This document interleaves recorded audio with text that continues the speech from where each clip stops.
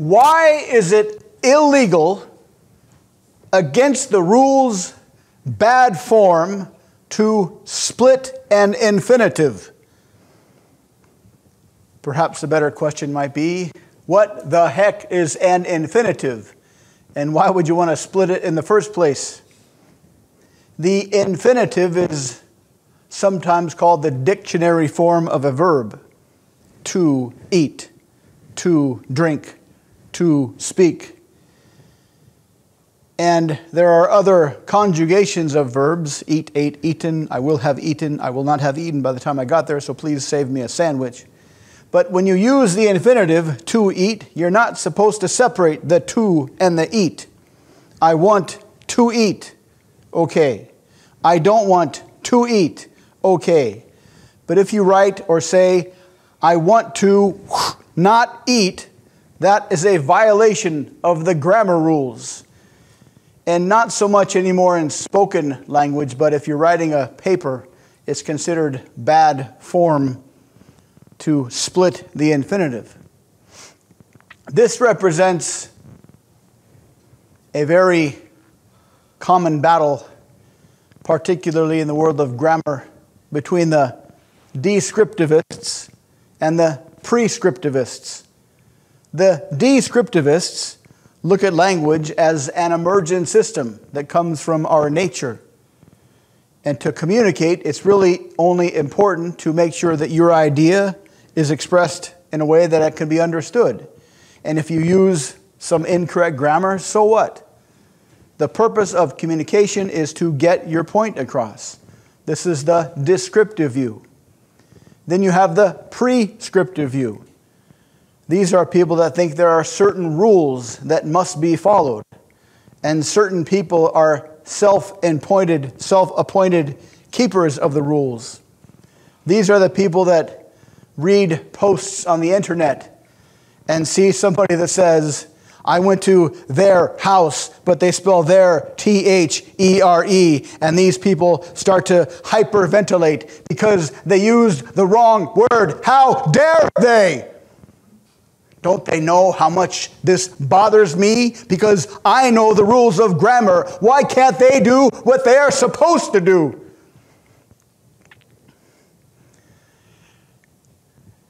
I read a book once by an economist, Professor Thomas Sowell, a small government, free market, conservative economist. And the name of the book is The Vision of the Anointed.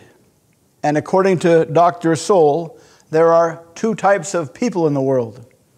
Those with the tragic view and those with the anointed view. Those with the tragic view see the world the way it is. And it's called the tragic view because the world is not fair. The world is much less than ideal. A pack of lionesses will watch a hippo give birth, a long and painful birth. When the hippo is finished, the lionesses move in and eat the hippo and kill the hippo at the same time. The world is vicious, but from the view of the tragic-minded person, what are you going to do? You got to get in the game and do your best. Try not to hurt anybody. Try not to get hurt yourself. Hopefully live a good life. On the other hand, there is the anointed view. These are the people that look out into the world and they see the world that's broken. And unless they're talking about the world being broken in terms of the trees are not in the right places, or the lakes are not deep enough, or the elliptical orbit of the earth is the incorrect formula, when they say the world is broken, they say people in the world are not doing what they think they should do.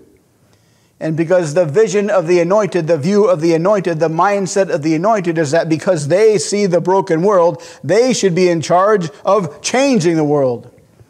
And when they say change the world, they mean change people's behavior. I know what you should be doing better than you know what you should be doing because I have the anointed view. I know better about what you should be doing than you do. These are the people that are always trying to tell other people what to do, what words to use, how to spell them.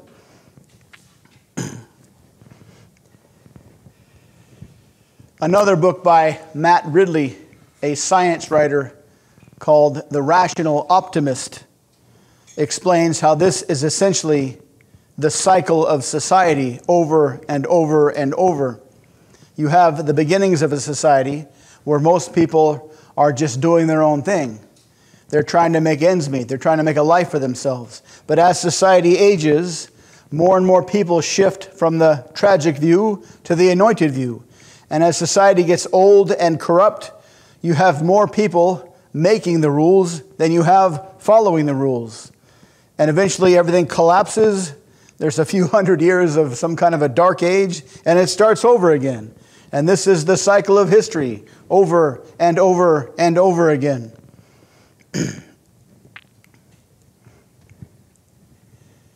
I remember back when I was in college, not too much different in time when that snake came out of my pants. And I was sitting in physics class, and we had an interesting physics professor. He was from Russia, back when Russia was the Soviet Union, and he escaped from the Soviet Union. And this was during the Iran-Contra scandal, if you remember. Reagan wanted to kick all the communists out of Central America, but Congress wouldn't let him. And so they had to do all these kind of secret ways to get money and funnel arms and do all these secret deals. And the CIA was selling cocaine in the inner city to make money to buy the weapons to ship to the anti-communist forces. And it became a huge scandal.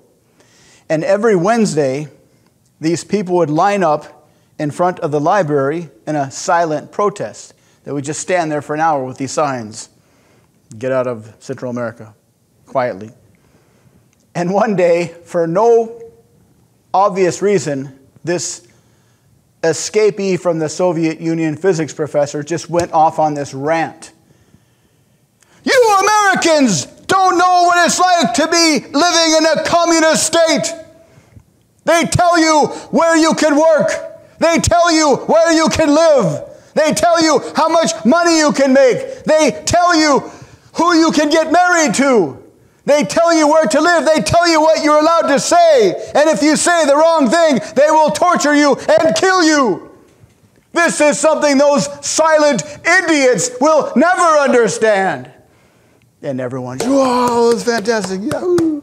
Even though I don't think anybody really understood what he was talking about because we were uninformed college students back then. One time when I was in high school, I was in algebra class, and we had this kind of lazy algebra teacher. He would come in, he would teach for about 10, 15 minutes. He would assign us our homework, and then we would sit there in class and do our homework until the bell rang and we were allowed to leave. And he would just sit there and read the paper. And one day I was talking to my friend who sat next to me about what a fraud this was. This authority figure reading the paper makes us sit here waiting. Why can't we wait outside? Why do we have to wait for this arbitrary sound from an arbitrary clock that allows us to leave? Why can't we leave when we want to leave? So we decided we would rebel against the system. We would stand up before the bell rang. We would leave a revolution. And so we got ready. We looked at the clock. 5 minutes left. It's getting close. 3 minutes left. We were preparing what we were going to tell our parents when they had to pick us up at the police station because we started a revolution at school. 2 minutes. Stand up! And then everyone else in the class stood up. And the teacher looked up from his newspaper, looked at the clock, looked at us, shrugged his shoulders, went back to the paper. And our revolution against the arbitrary rules fell flat. No revolution. I watched a history documentary once about these secret societies. And there's a lot of secret societies over the past history. And generally speaking, these secret societies are really just kind of made up. They set up a kind of collection of arbitrary rules. They are very selective about who they let in their secret club. They're very secretive about what they talk about in their secret club.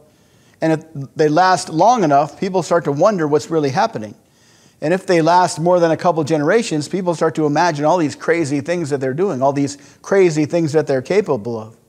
But it's really just based on a whole bunch of arbitrary rules that are just made up, just so they can pretend to be elite, so they can pretend to be different than everybody else. About 200 years ago, in Victorian England, which was the mid to late 1800s, there was a massive battle between the British citizens over who could demonstrate their elite status. And between British citizens of that time, they didn't demonstrate their elite status by their Louis Vuitton bags or how many Instagram followers they had. They demonstrated their elite status by how they spoke. And this is still true today. If your ears are trained to the British accent, you can tell an upper class accent from a lower class accent. A lot of British politicians speak in a very upper class accent, but if you watch TV shows like the Peaky Blinders, they speak in a very working class accent. But back in the day, in the mid-1800s, they competed fiercely over who could speak the best Queen's English. And there's a lot of language schools that were teaching these elite class people how to demonstrate how socioeconomically higher they were than everybody else. And a lot of these language schools started to borrow grammar rules from Latin, because this was when the sun did not set on the British Empire. And so these super rich, aristocratic, upper class British people thought that they were kind of like the new Rome. And because the elites of Rome spoke Latin and everyone else spoke Greek, they figured if we can speak English that's based on Latin, that will show how elite we are to everybody else. And one of the rules they borrowed from Latin was the infinitive. In Latin, the infinitive is one word, but in English, it's two words. So they just started to take this one-word phrase and treat this English two-word phrase as if it were a one-word phrase. And that would allow them to talk in a way that would allow them to show off that they went to the best language schools and they used the best language usage and the best grammar to demonstrate how better they were than everybody else. And 200 years later, this rule still persists. So because 200 years ago, a group of aristocratic English people wanted to flex their socioeconomic power over everybody, they stole a rule from Latin, brought it into English, and that is why, to this very day, it is illegal to split an infinitive. Thank you.